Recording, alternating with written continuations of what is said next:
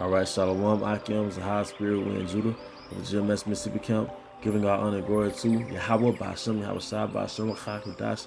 I also want to give double honors to our apostles, great millstone, well, and peace and blessings to the house of David the elect. All right, and what I want to go into today is a part 2 of the Selenite stone.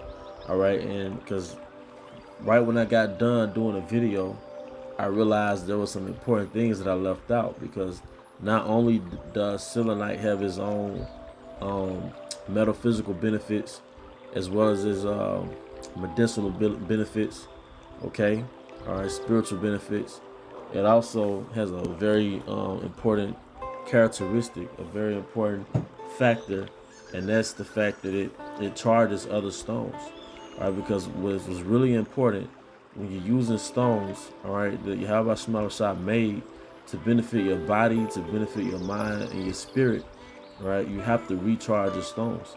Now you have the full moon and the new moon, and the moon energizes the stones. All right, when you set your stones out in a new moon, all right, that's just not belonging to some other outside culture.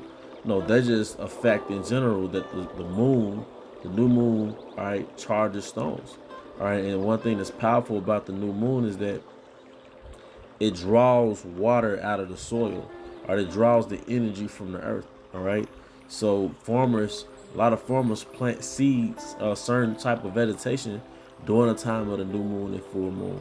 All right, but one stone, like I said, that has the attribute of the moon, which is a charging attribute of the moon, it's the selenite stone. All right, and this just so happens to be tumbled down into the shape of a moon. All right, and here's another platform. This is a selenite plate that you would use to charge a stone. All right, and this is like a selenite tower. All right, and what you would do with this, all right, is that if you have bracelets, you would put the bracelets on top of here. All right, so let's just say you had this on your bookshelf, and you had your bracelets with the gemstones in them, right? The way you keep your bracelets charged up, or the stones on your bracelet charged up, is that when you get done for the day, the selenite tower, you will put this on top of the selenite tower, or like a clothing rack, okay? And what that would do, that would constantly cleanse and charge the stone, all right? Because you could have stones, but if you never charge them, then you might not really feel the metaphysical and medicinal properties of those stones. All right, so this would be, for an example, for your bracelet or your necklaces, all right? And this one would be used to put other stones on top of. All right, so you have the plate. Let's say this is another type of stone. Let's see if I have another stone. All right, let me just use this rose quartz. Let's say, for an example, you had this rose quartz and you want to charge the property of the rose quartz. You want to charge the rose quartz, and you'll put the rose quartz on top of here and let it charge. So let it charge overnight. Then in the morning time, you can pick it up.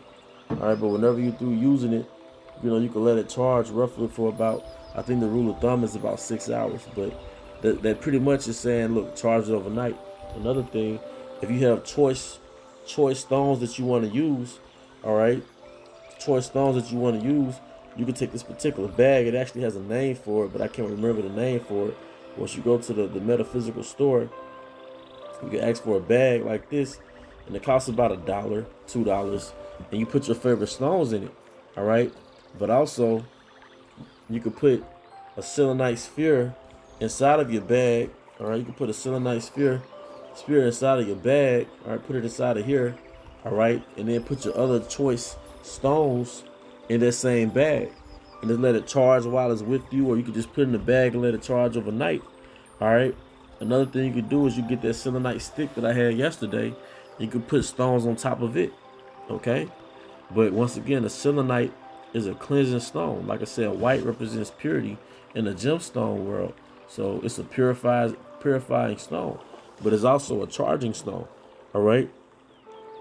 So I'm going to get Sirach 39 again, all right, just to submit what we're saying. All right, Sirach 39 and 21. A man need not to say, what is this, wherefore is that? For he have made all things for their uses. All right, so, and one of the uses of the selenite stone, all right, is the fact that it charges. All right, it charges other stones. All right, it cleanses the environment. It cleanses other stones. It cleanses the environment. All right, another thing too, when you make your bracelets and you make your necklaces, it'll be a nice idea to put the selenite. You can put a selenite stone along with your bracelet. So when you make your bracelets, you can put a couple selenite stones inside of your pattern. So right here is what you call an amethyst bracelet. I actually made this at a jewelry store, like the bead store.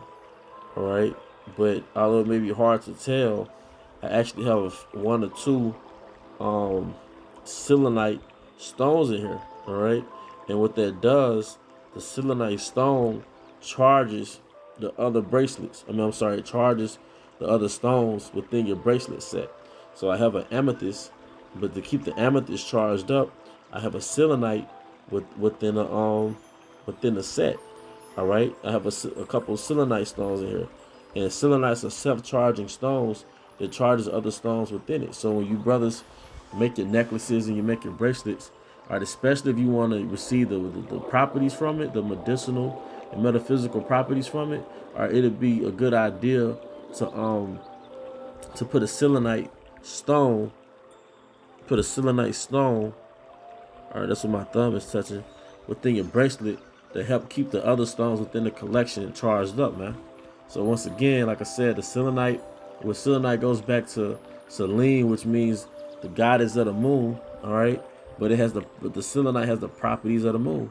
All right, you could also take these right here and put them in each corner of your room. All right, and it's supposed to charge up your room. All right, or not charge up your room, keep the atmosphere clean. All right, because it's a cleansing stone. But just to recap, all right, the selenite is a recharging stone. Or you could buy one of these. I might have paid anywhere between $15 to $20 for it. I can't remember at this point. But you can set it down on your dresser, and then when you're done for the day, you can just take your bracelets off and put it on top of there, and it'll charge your bracelets up overnight or for any length of time that you want it. Around a 6-hour frame. All right. Also, you can buy a charging plate. You can put your tumble stones on top of here, or you can get a bag, a little $1.50 bag. All right, and put a selenite stone inside the bag. Then along with the selenite stone, you put your other stones inside the bag, man. But that's very important when you want to receive the spiritual and medicinal benefits of these stones, man. All right. But though this a part 2, all right, this a recap of the selenite, and it's a follow-up of what I did yesterday because I forgot to mention it as soon as I got done. All right, as soon as I got done, I realized I didn't mention the charging properties. So I thought it would be a great idea to do a video on it today. But with that, I hope you brothers and sisters were edified. Once again, we want to give all honor and glory to Yahweh, Bahashem, Yahweh Shai, Bahashem, Chakadash. Have an honor to our apostles, great millstone, well. Peace and blessed, that's David the elect. Baba Baal, come out, Shalom.